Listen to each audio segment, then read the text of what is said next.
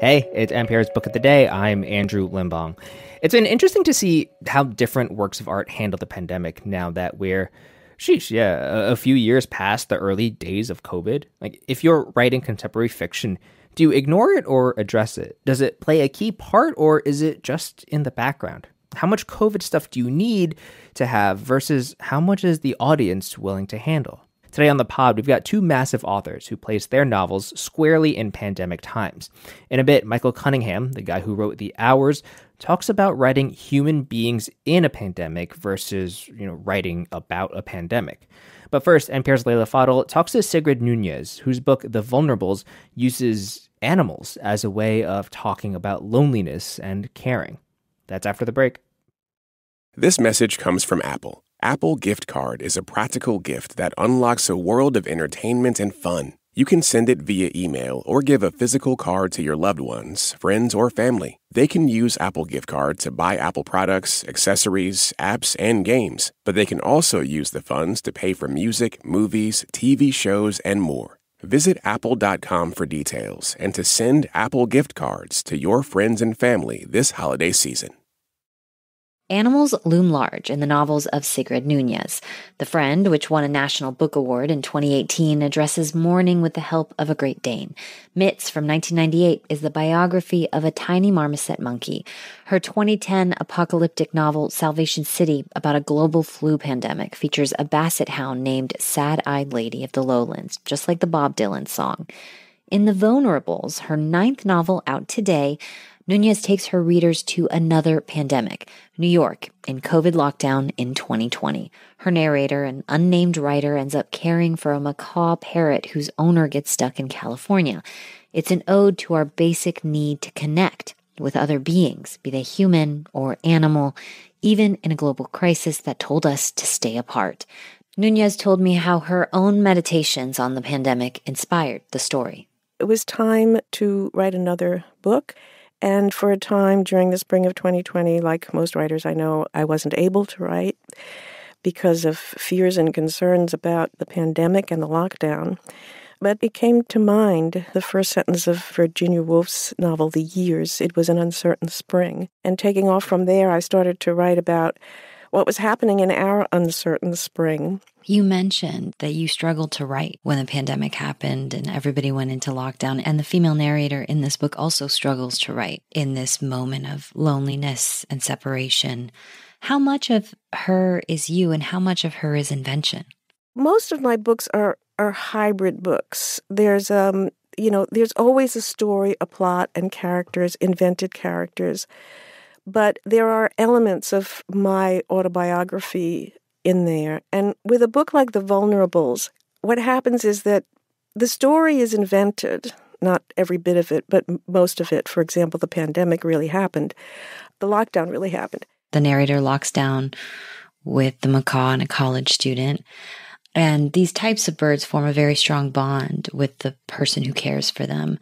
How did Eureka become a central part of this story?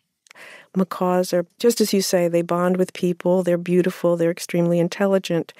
And I've never owned a parrot, but there used to be an exotic bird store on Bleecker Street. And when I was living nearby there, I used to go there very, very often to look at and interact with the birds. The narrator, like other people, can't do other things and having trouble deciding, what should I do? What is important right now? And as she says in the book, this was one thing on my agenda that I didn't have to question. The bird needed care. I knew how to give it. I was there to give it. It was a simple, direct task. And it gave me a great deal of pleasure, she says. The company is so consoling. I was very moved by that, the importance of caring for a being other than yourself. The female writer, who is the main narrator who writes, though I've had several pets, I count not having had more animals in my life among my biggest regrets. Is that also something from your life that is part of this book?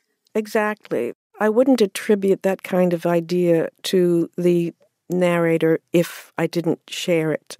It's part of her character, it's part of her sensibility, and it is part of mine. And yes, that is a regret I've had for quite some time. How did this Gen Z college student become central as well? I mean, ultimately, they form a bond in this extreme loneliness and fear that the pandemic was intergenerational. He shows up unexpectedly at the apartment where she's bird sitting, and their relationship goes from hostile to aloof to actually close. Can you describe that relationship? Well, he's somebody who was in college in his last year when, like other college students, he was suddenly told, well, you've got to go home, we're closing down. And so he goes to be with his parents in Vermont. He is someone who has had lots of troubles. He spent a summer in a psychiatric hospital being treated for a very serious eating disorder. And that is behind him at this point. But he clashes terribly with his parents. And in fact, they end up telling him he's got to go. And that's how he comes down to Manhattan and ends up in this apartment. He had originally been the bird sitter. He still has keys to that apartment. He suddenly shows up. She is, as a friend says to her, don't be so territorial. It's a big apartment. It's an emergency. Deal with it. Stop complaining. He's being very nice to you. Why can't you be nice back, etc.? And then something happens to her outside that is very upsetting. And he can tell. He has an idea that she's also not eating. And he has an idea that if he leaves an edible for her, that it will help her to eat, to feel better, and to feel less anxious and less depressed. And so they begin to do that. They begin to take some kind of marijuana most days, and then they end up talking to each other and revealing certain things and laughing a lot and enjoying each other's company. It did feel like almost a meditation on companionship in loneliness and in isolation. Well, and of course, this narrator doesn't have any children of her own, has never had children. So there is a certain maternal feeling that she begins to have for him. And I also think that although it's described as unlikely, I don't think it's all that unlikely what happens between them. In fact, I think that was part of the point of the story, that when people are thrown together in situations like that, people do realize how much they need each other and how much they can give each other, even in small ways. I mean, that he would notice her distress, even though she hasn't been particularly nice to him, and feel like he could do something to alleviate that, I think is the most natural human feeling in the world. That's author Sigrid Nunez. Thank you so much for your time. Thank you.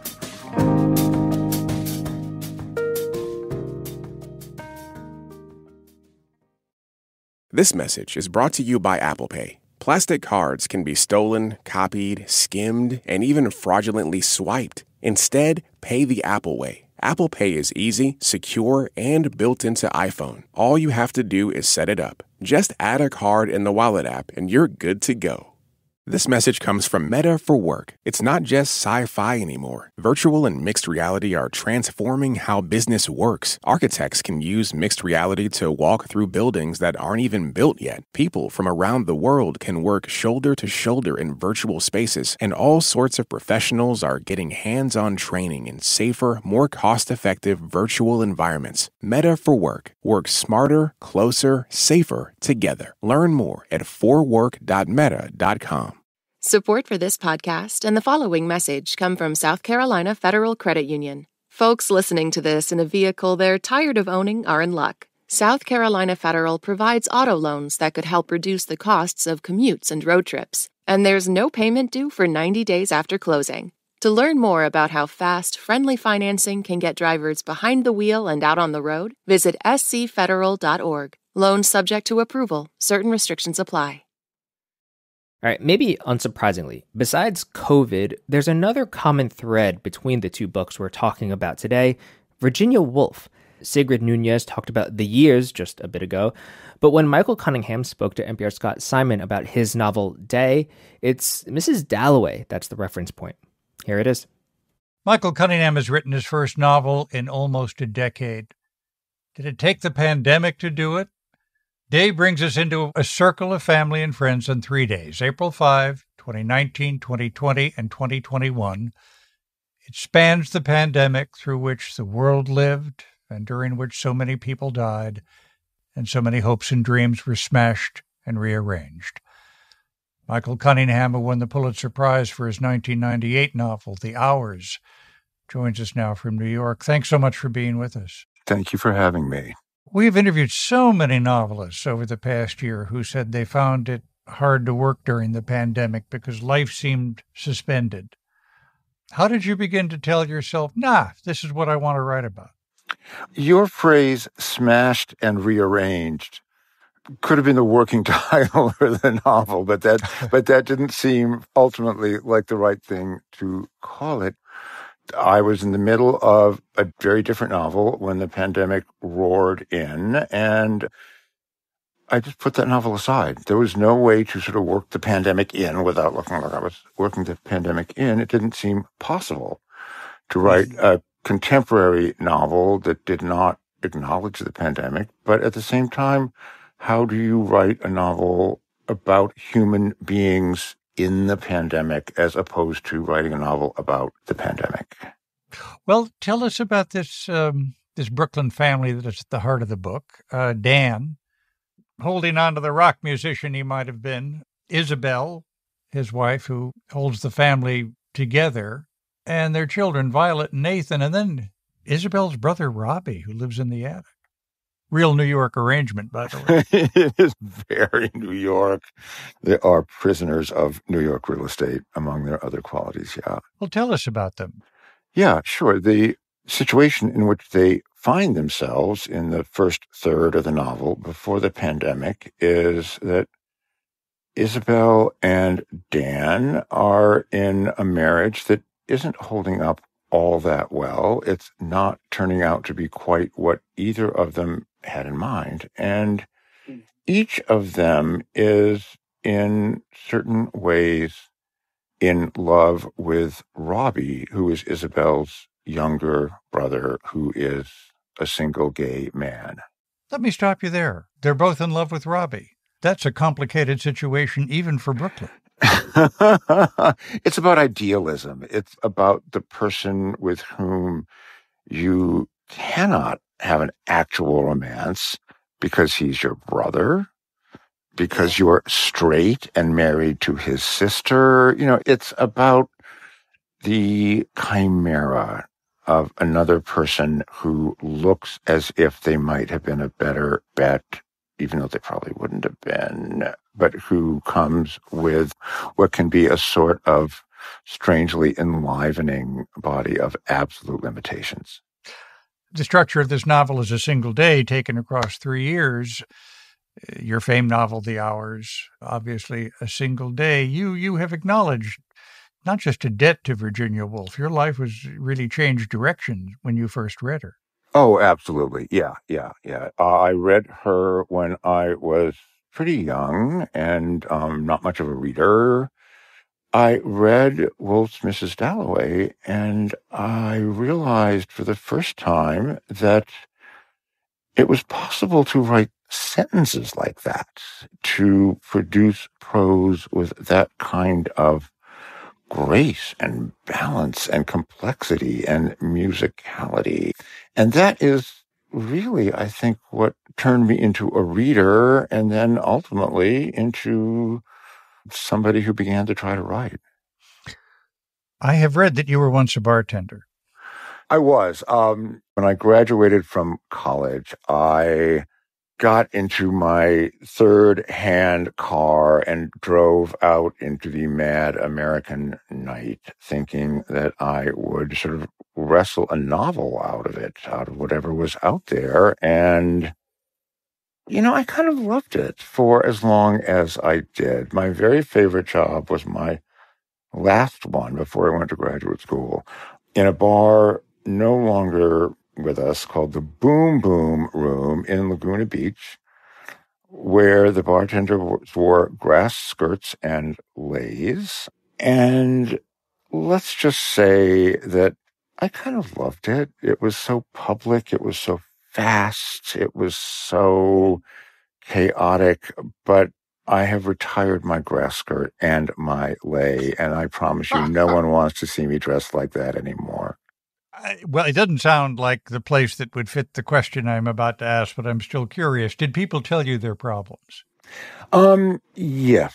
People tell you their problems. They manifest their problems. You get their problems just coming rampaging at you across the bar with or without an actual confession to the bartender. And, one of the surprises to me was I wasn't, if you will, gathering material as I'd thought I would.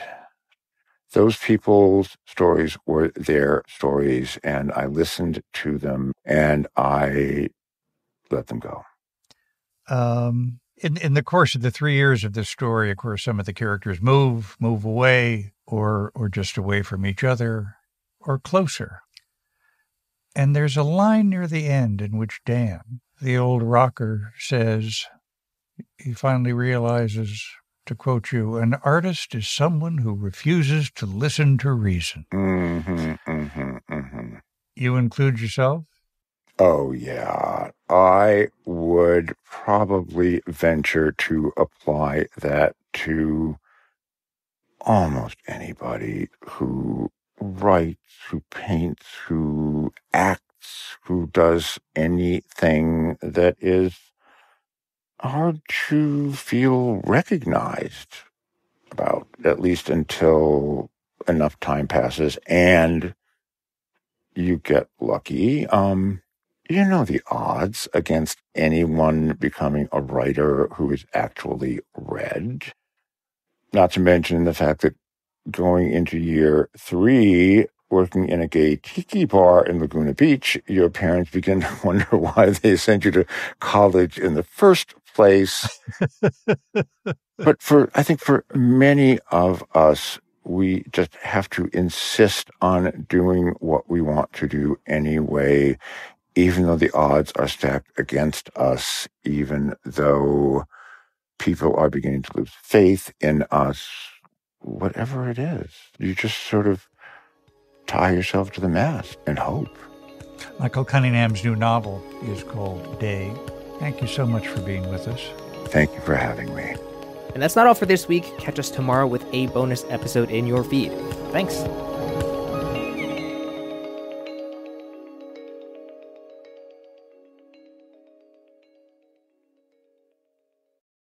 Paywalls limiting access to news aren't our style at NPR. We're on a mission to create a more informed public, and you can join us by giving today at npr.org/donate.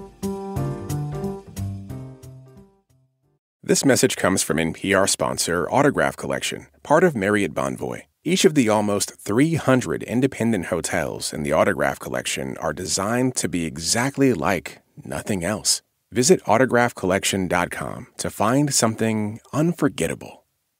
This message comes from NPR sponsor Mint Mobile. From the gas pump to the grocery store, inflation is everywhere. So Mint Mobile is offering premium wireless starting at just $15 a month. To get your new phone plan for just $15, go to mintmobile.com/switch.